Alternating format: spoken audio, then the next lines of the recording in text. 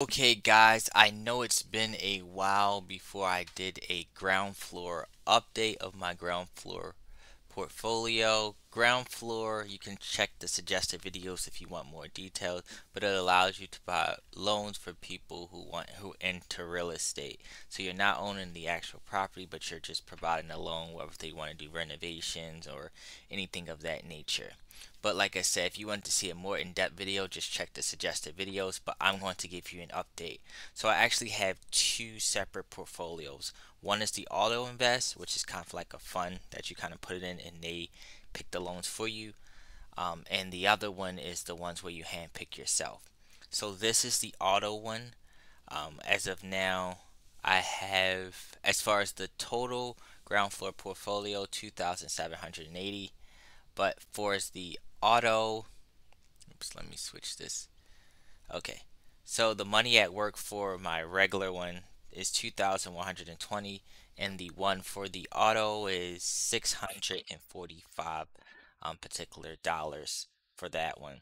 Now, if you want to see a snapshot altogether, it doesn't actually show for this one, but for the auto one, it shows, money at work $645, accrued interest $15.20, cash on hand 20 cents. So that would be a total $620, $660.40.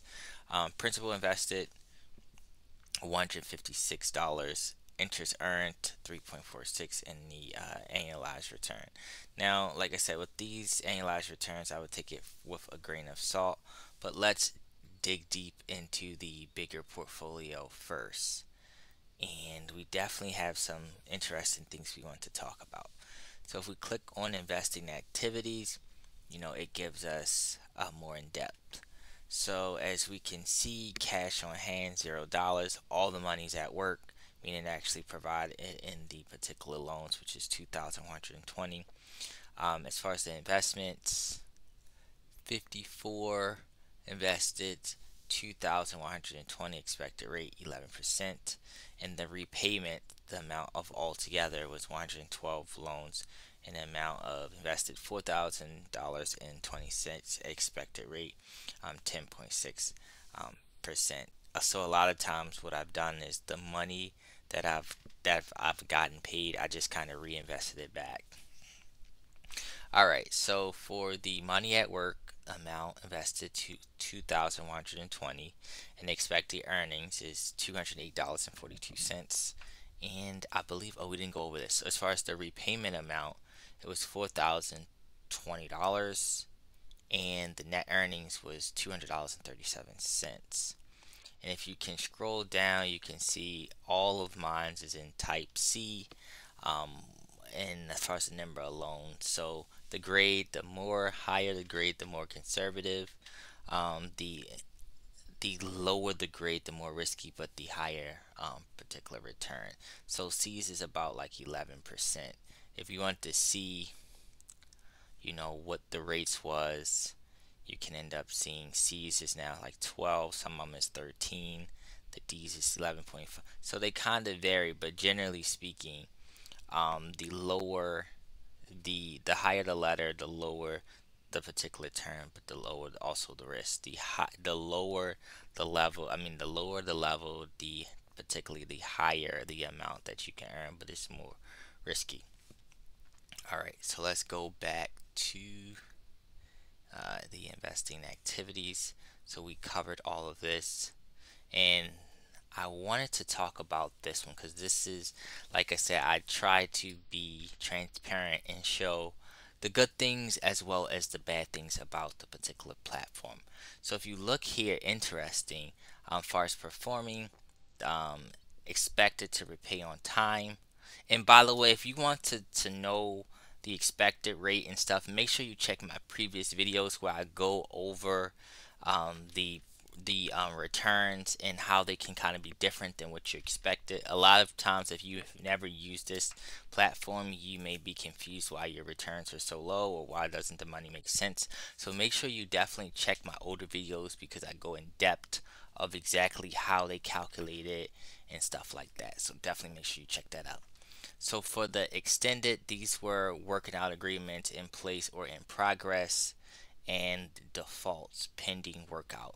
So the first thing I want to jump into is, I know you gotta see the default. This is very concerning from an investor perspective. Pending workout, they don't necessarily give major details on that, but if you can see the 21 loans right there, and that's 39.2% of the portfolio, which is never something you want to see. 39 is in default, and even 25 is in extended.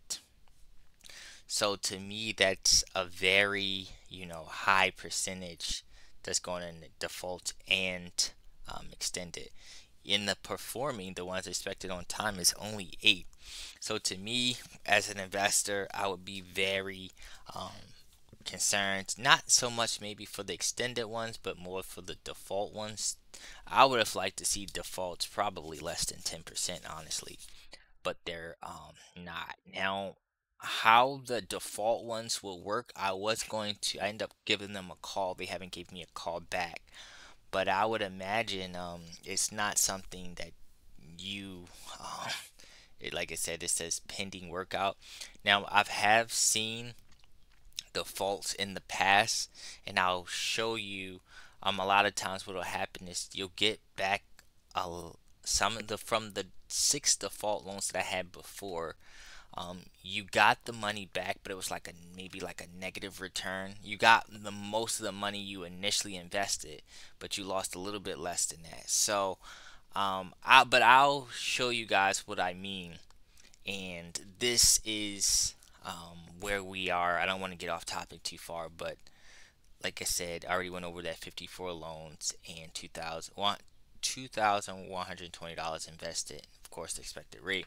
But like I said, I am very concerned about, more so concerned about the defaults than the extended. So they extended, as long as they pay that on time, I'm not really that concerned about. But the default, to me, not unless I'm misunderstanding it, that's kind of very concerning. Defaults are very high. I would have liked, if I've seen defaults 8 and performing 21, then I'd be kind of cool with that. All right. Um, Plus, you also got to think about it from a risk perspective. Okay, with 10%, what are some other investments that you can particularly get? And you don't have to worry about loans particularly getting defaulted, because that's, to me, that's high risk right there.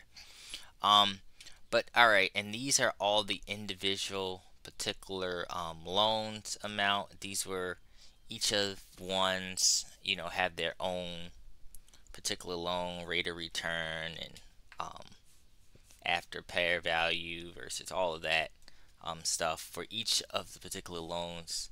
They give you that, and as you can see, so you can, you know let you see the performance on the extended ones, the ones that's defaulted. You'll probably end up seeing, yeah, the ones that's like this one defaulted. You can see all of those as well.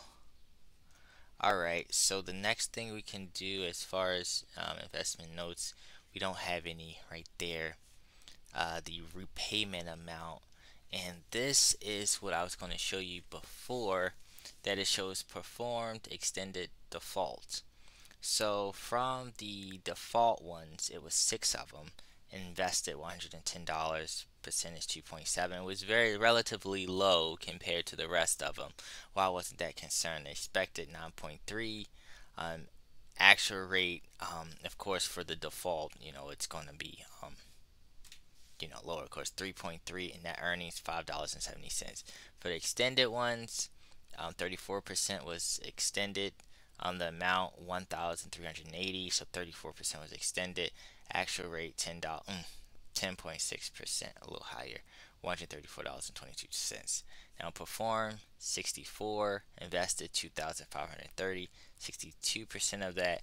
Expected rate 10.7, and actual rate 10.4%. Net earnings 97.9 cents. I also wanted to let you know, a lot of times if they pay off the loan earlier, your percentages will be a lot less. And I'm also curious to see, as far as the I believe as far as the returns, they're only calculating the ones that was actually paid off. So the ones that wasn't paid off or default, I'm pretty sure they're not counting that. So they only counting the ones that actually was paid off. So to me, that's kind of one of the things where you kind of got to understand where, okay, you see the expected rate, but I'm pretty sure they're not counting the ones that wasn't, getting paid back or the ones that's deferred. So that can kind of screw the actual annual returns. But of course, that's kind of a thing where it'd be kind of it'd be very difficult to kind of you had to kind of more so manually do it than kind of trust them. But I just wanted to make that clear. If you wanted to see a more like details for each individual one, they have the investment details. Like for this one, you have, like I said, the term 15 month, the actual term 18.5. So this one was extended, of course. So as you can see, $20 or $4 there off of that $20, which the actual one, $24, and $10, $2.05, $12.05 altogether, which gave me the actual rate. For one of the default ones, I just wanted to kind of show you guys that one. This is what it'll look like. So it's like amount invested $20, earnings minus $3.26 of the actual return, so $16.74. So it looks like on the it looks like on the defaulted ones you do get some of your money back. It's just would be like a negative return. Also show you another one um, where see, let me see if I can find one. Let's see. Okay, so here's another one that says default. Let me see. Oh, this one they actually paid it back. But yeah, so I just kind of wanted to show you that, and of course they have all the transactions and stuff of that nature. But let's quickly go over the auto account as well. I already kind of went over that. So I mean, but let's look at the investment details there for the audio account. So let's see what happened here. Okay, so auto account. Let's see. Click this. Okay, so this is appears all that it shows for the auto account. It shows the for each particular date which properties that they have, and you can kind of click on it and stuff like that for the auto one. I'll keep track of both of them. Most of the time I'm going to put a lot more in the auto just to see how that one particular goes. And it looks like for the auto, that's kind of pretty much all they particularly show you. If you wanted to, it's kind of just kind of grouped like that as a bundle. Um, but yeah, guys, so that's particularly it. Let me know in the comments, good and bad, about ground floor. I know a lot of people has expressed a lot of their loans has been defaulted. Now, before I couldn't see it that much, but now, as you can see in the videos, it's clearly a lot of default things. So I have been reading the comments, and I would definitely say that the amount of default loans is very concerning, 34%. So that's why I like things on this platform that's not particularly good, in my personal opinion. I will call them, and on the next video, I'll tell you what they say, and think of things of that nature. But hey guys, yeah, so make sure you drop your experience of Groundfloor in the comments. But that concludes this video. If you haven't already, make sure you hit the like button. If you're new, make sure you subscribe to the channel. Out.